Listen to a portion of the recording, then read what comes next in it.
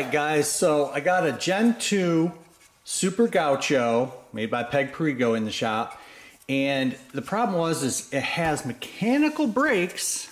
These are the little brake pads right here, and when you hit the brake pedal, it would slow down, but it wouldn't stop. It wouldn't engage the mechanical braking system. And it has an electronic switch which cuts off power, but it doesn't apply the mechanical leveraged brakes. So we started tearing it apart, and I figured, hey, let's do a video because this could stump a lot of people. So it was a combination of two things. So this is the brake pad system. So the rotor goes in here. You guys can see this is the driver's side. But so the rotor runs through here, and these brake pads, you know, after use, these get shorter, right? So it's got this slot that it allows it to slide in there. Well, it's catching right here. It wants to just stop. So it's just the molding of it is flared out towards the end. So what you got to do is you're going to have to file this flat.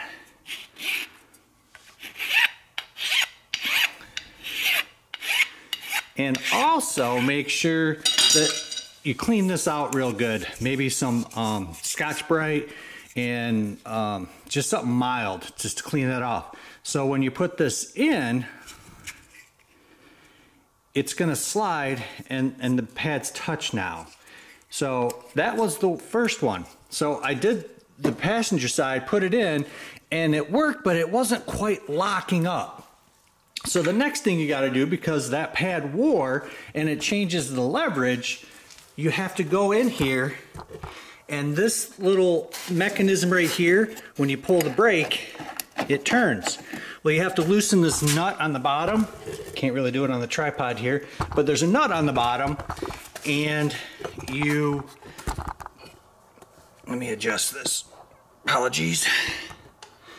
So you adjust this and you clock this over one more tooth, because as the pads wear, it changes where the lever is, if that makes sense. So I turned it clockwise facing down so that pulls the arm out more and puts the pad closer.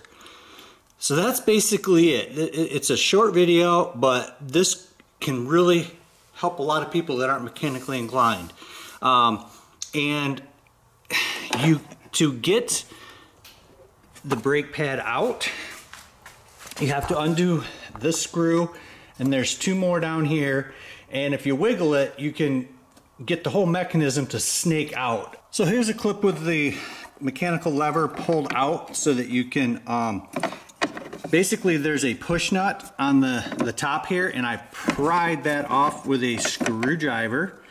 And this is going back together, so instead of putting it up from the bottom and using the push nut, I'm just putting the pin straight down. It's not going to fall out.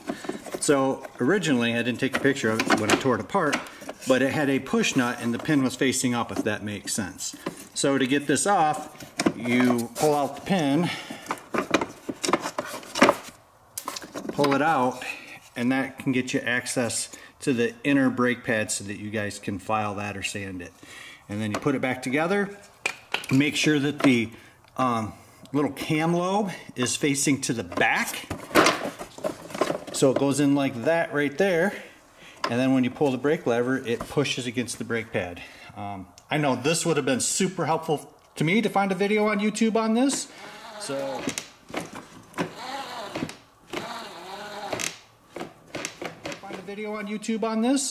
So if you guys like this tech tip, give us the old thumbs up. Don't forget to subscribe. More videos coming.